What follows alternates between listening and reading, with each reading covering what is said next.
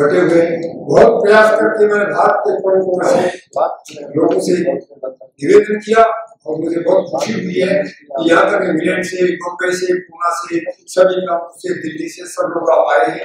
आज हमें भाषण की बात नहीं करनी है, मैं निवेदन करना चाहूंगा कि हम टुकड़ों में बटे हुए हैं, अलग अलग घरों में बटे हुए हैं, बंटवारे को हम किस तरह से रोक सकते हैं। हमें विजन डॉक्यूमेंट चाहिए, एक हमें रेजोल्यूशन चाहिए, या तो ये to deliver anything, to listen anything.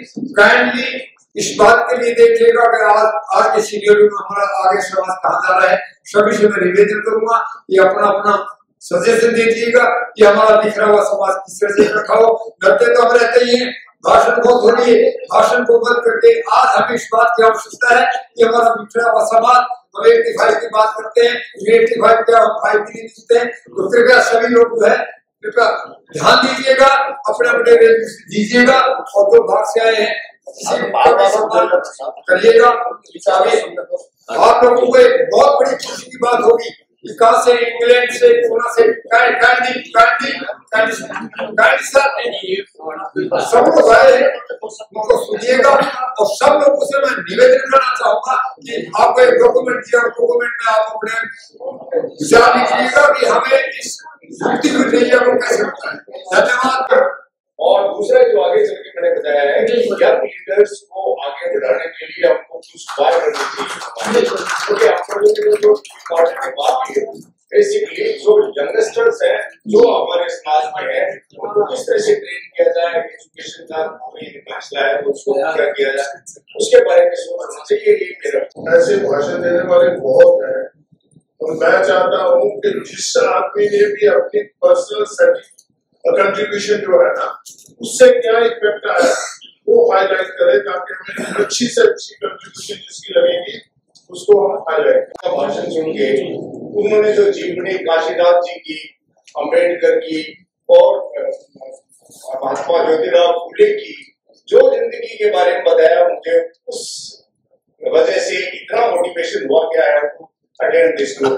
इसके बेसिस पे मैंने एक पेपर लिखा है, I just read it out and then I'll finish my talk. That's all. So this is, when walking through with like-minded people, I have been discussing these issues with them. Then whatever emerged, I'm talking to.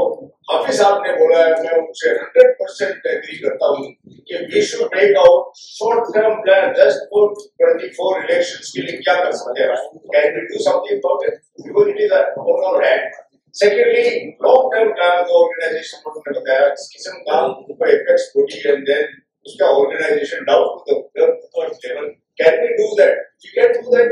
It's actually very good. Then हम कुछ कर पाएंगे. Concrete plan of action हमारा होना चाहिए। आज तक उभरे हो आप, तो सबको ये पता होना चाहिए कि इस 2 महीने में हमें ये करना है और आगे long time में क्या करना है। I just read it out. Satchu, thank you very much for giving a patient hearing, and please do that for a while. I'll just take 5-10 minutes. Random thoughts on demanding equity and justice for deprived classes. I'm calling it deprived classes. आपने बोला बहुजन समाज एक ही बात है, deprived class और privileged class, दो ही class है, शोषित और शोषित वर्ग को शोषित करने वाले। बहुत सालों पहले ये पूरी दुनिया में हो रहा है, शोषित वर्ग भी है, शोषण करने वाले भी है, दोनों किस्म के हैं। और ग्रीस जो बहुत बड़ी सिविलाइजेशन, बहुत बड़ी सिविलाइजेशन है, उनके एक स्कॉलर ने 2000 साल पहले कहा था, ये पीटी ये है, समस्या ये है कि जो शोषित वर्ग है वो शोषण करने वाले को यदि प्यार करे, सम्मान करे उसका, तो क्या करो समाज का। हमारी exactly it is the same situation. If exploited person or society loves the exploiter, what can you do about it? आप हमारे घर में ब्राह्मण आता है, उसको जिमाते हैं, श्राद्ध जिमाते हैं, उसको दान दक्षिणा देते हैं, उसका क्या क्या खिदमत करते हैं। ये this is what is happening. And हाफिज साहब ने बोला इतने सालों से बातें सुन रहे हैं, 80 साल हो गए, 70 साल हो गए, बाबा अम्बेडकर साहब को उनको जगाए हुए, उसके बावजूद भी अब not been able to exploit our majority. 90% कहने से क्या होता है, आर बी ऑर्गेनाइज्ड। अरे कोई जाति में party all parties are saying nobody is going to do anything for you. Now I'm just going to read that and stop this kind of thing. Random thoughts on demanding equity and justice for deprived classes and seeking avenues for their predominant role in policy making in the central government. Basic crux of the matter is policy making in the central government. Can we be in that position? Unless we be in that position, we cannot improve our law. That is what my thinking is. While informally discussing in a social like-minded group during our morning walk, the present state of polity and the issue of sharing the national resources by its citizens in our country, we again came to the shocking conclusion that the OBCs, SCs, STs and the minority community, Muslims, have no worthwhile role or say in any higher institution of government authority in the present democratic setup. It is a travesty of the state of our democracy that while we, the deprived classes, contribute majority vote, they, the dominant classes, form the government, ignoring our legitimate role therein and enjoy the fruits of our labor. As a result, while our economic conditions generally keep deteriorating, they continue prospering. In fact, we have no partnership in forming the national policy on any matter, irrespective of which political party forms the government at the center. All mainstream political parties are controlled by the same dominant class, the so-called upper classes. Remedial options. Therefore, the question arises, what should be done to change this cyclic repetition of the same outcome election after election as far as we are concerned? Changing parties does not change our role. We have experienced this all the time. Well, a logical answer seems to us that the deprived classes have to awake, arise and assert themselves to be counted.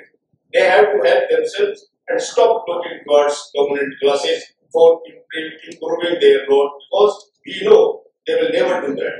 Our history of 1,000 years is the witness to this fact that it has never happened, and therefore it is not going to happen so easily in the future too.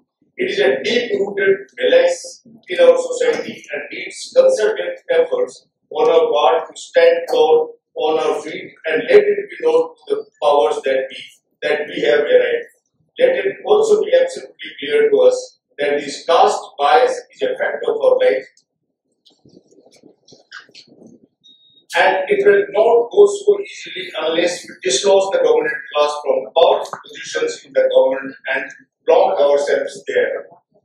How do we do that?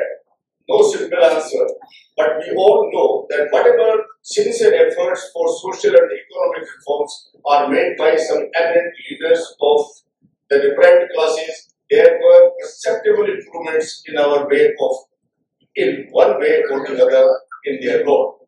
We can celebrate the substantial changes brought in by the efforts of luminaries like Dr. Ambedkar, Sarson Ram, Mahatma Jyotirao Phule, PERIYAR, A.B. Ramaswamy, Chaudhary Charan Singh, KANSHIRAM and others, including Mandal Commission. We need to draw inspiration and encouragement from them and be confident that concerted efforts made by even a few people will not go waste. Basic aim, as a corollary to this paper is written, keeping in mind the sole aim of considering a plan of action at the micro level. बातें हैं कि हमको कोई organization बनाना चाहिए जहां हम खड़े हो जाए, ऐसा organization है तो कौन से हो? हमारे चैनल बहुजन दस्तक को लाइक, शेयर, सब्सक्राइब देखना मत भूलिएगा। जय भीम, जय भारत, जय संविधान, नमो बुद्धाय। धन्यवाद। चैनल आर्थिक समस्या से गुजर रहा है। अगर आप बहुजन समाज में बाबा साहेब अम्बेडकर और तथागत बुद्ध की विचारधारा को अधिक से अधिक लोगों तक पहुंचाना चाहते हैं तो हमें आर्थिक सहयोग प्रदान करें, ताकि हम अपने चैनल के माध्यम से देश विदेश में समता, बंधुता, एकता और संवैधानिक अधिकारों को ज्यादा से ज्यादा लोगों तक पहुंचा सकें। आप अपनी सहायता राशि नीचे लिखे खाते में जमा करा सकते हैं। खाता धारक गौतम रत्ना, खाता संख्या 316957686551। IFSC कोड SBIN 00603336, बैंक भारतीय स्टेट बैंक। आप हमारे बैंक खाते का विवरण स्क्रीन पर भी देख सकते हैं। जय भीम, जय भीम। मैं गौतम रत्ना आपका बहुजन फिल्म प्रोडक्शन में स्वागत करता हूं और आप हमारे प्रोडक्शन हाउस के अंदर अपना कैरियर बना सकते हैं as a film director, as a producer and actor and actress and editor and cinematographer also. अगर आपको फिल्म से रिलेटेड कुछ भी प्रोजेक्ट आपको बनवाना है तो हमारे पास में पूरा सेटअप है, जिसमें फिल्म कैमरा है, शूटिंग लाइट्स है और एडिटिंग है। सारा A to Z एक ही जगह पर आपको हमारे यहाँ पर मिल जाएगा। तो दोस्तों आप हमें कांटेक्ट कर सकते हैं हमारे नंबर्स पर 9810085714 और 8510005714। हमारे वेबसाइट पे विजिट कर सकते हैं www.filmserviceindia.com और हमें मेल भी कर सकते हैं gautamfilmsproduction@gmail.com पर। धन्यवाद।